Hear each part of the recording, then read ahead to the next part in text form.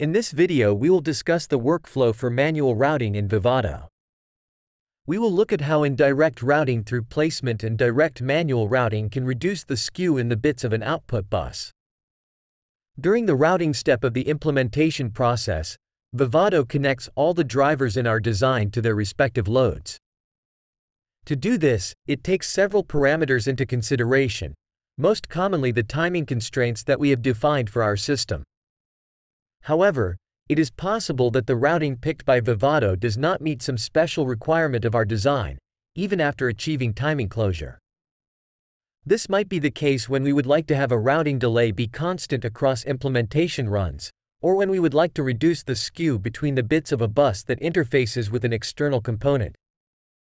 In these cases, we might use manual routing to achieve our desired results. We will discuss two approaches to override Vivado's automatic routing: indirectly through placement, or directly through manual routing.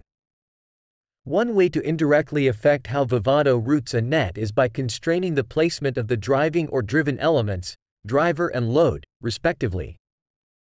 If let unconstrained, Vivado will pick a placement for the driver and the load based on the many parameters that it tries to optimize, like routing delay, fan-out, and resource sharing. In this case, it is possible that the routing will be too long or too short for the specific requirement of our design. By constraining the placement of the driver or the load, we increase the likelihood that Vivado will find a routing that meets our requirements. Usually, this means that the placement that we constrain will facilitate a more direct routing between the driver and the load. When performing indirect routing through placement, we must keep two things in mind. First, if we only constrain the placement of the driver or the load, there is no guarantee that Vivado will find the specific routing that we desire. It just becomes more likely. Moreover, there is no guarantee that Vivado will use the same routing the next time the implementation is run. Again, there is only an increased likelihood. If we are satisfied with the routing that Vivado performed after the placement and would like to keep it, we will need additional routing constraints to make sure it remains the same for all subsequent implementation runs. Second, overriding the placement chosen by Vivado might affect the timing closure in unexpected ways. Depending on the complexity of our design, at the very least the routing delays will be different. It is therefore critical that we rerun timing analysis after the new placing and routing, to make sure that timing closure has been preserved. Using manual routing in Vivado, we can define the exact path that a connection between a driver and a load will take. This is done by specifying the nodes through which the path will go. We can then describe our net as a list of elements in our FPGA fabric, in which the first element corresponds to the driver, the last element corresponds to the load, and the elements in between correspond to the nodes. For a given driver-load pair, there will typically be more than one set of nodes that will successfully route a net. By specifying each node, and perhaps the location of the driver and the load as well, we can precisely control how a net is routed, which enables us to change the amount of routing delay on a net. We will now summarize a lab exercise that demonstrates how to use indirect routing through placement and manual routing in Vivado to optimize the timing of a 32-bit output bus in the BFT example design. You can refer to Lab 3 of the User Guide 986 for step-by-step instructions to reproduce the results presented here. We start by launching Vivado and creating a project based on the included BFT example design. After selecting all the appropriate options for the project generation, Vivado shows the default project view. Once our project has been generated, we can run placement and routing by launching an implementation run from the Flow Navigator. Vivado will ask us to confirm that synthesis will be run first, because no previous synthesis results are available. After the implementation is completed, we select to open the implemented design, which by default opens with the device view, where we can see the placed logic cells and the routed nets in our target FPGA. Before using manual placement and routing to optimize the timing of the bus, we will use the report datasheet command to see what the timing looks like after the automatic place and route. Vivado reports a maximum bus skew of well over 500 picoseconds, as measured by the delay of each bit in the bus with respect to bit 0. Our goal is to reduce this skew to under 100 picoseconds. When we select bit 28 of the output bus in the device window, we can see that the output port is driven from a register through an output buffer. We can also see that the driving register is located far away from the output buffer.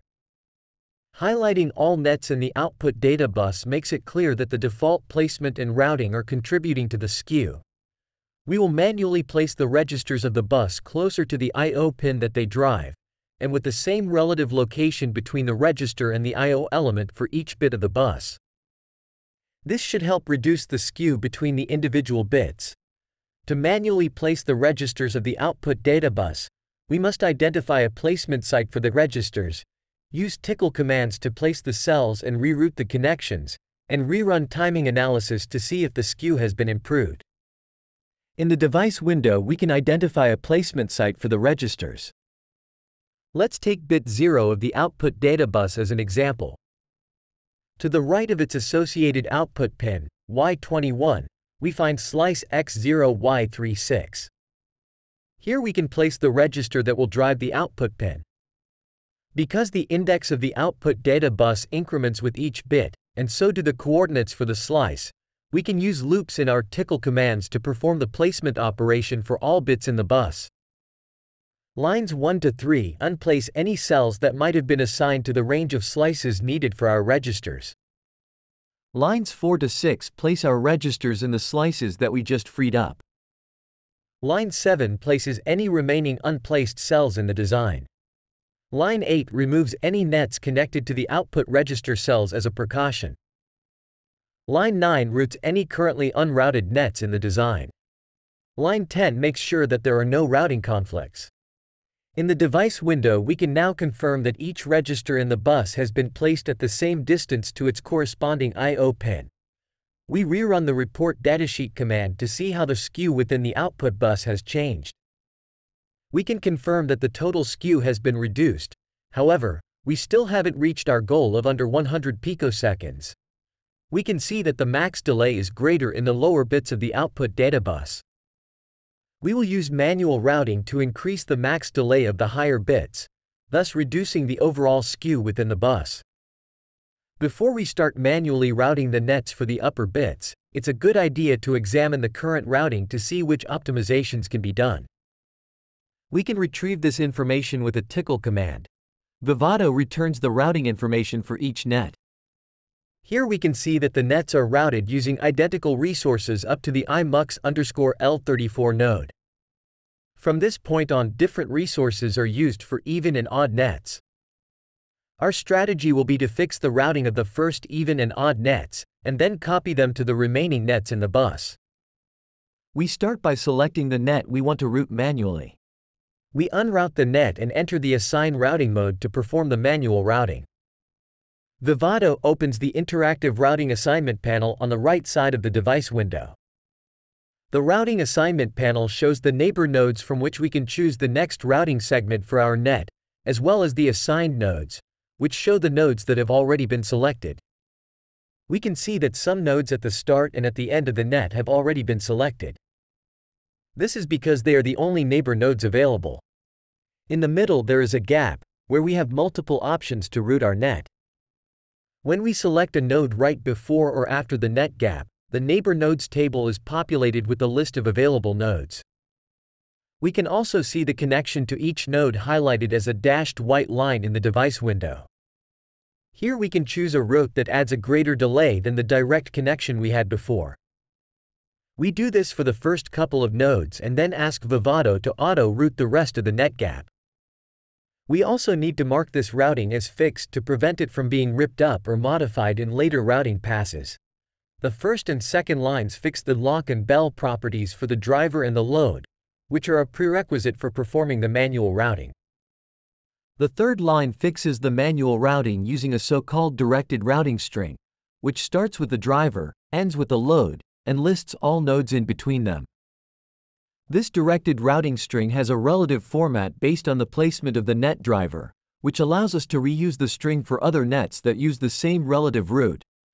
We repeat this process for bit 15 of our output bus, after which we will have a manual routing and its corresponding directed routing string for one even and one odd net.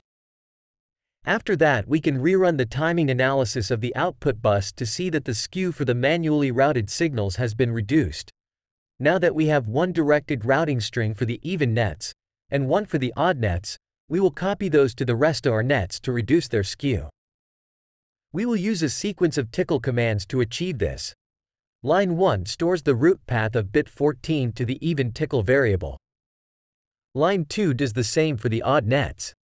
The loop in lines 3 to 5 stores the list of nets to be routed, corresponding to bits 16 to 31 of the output data bus.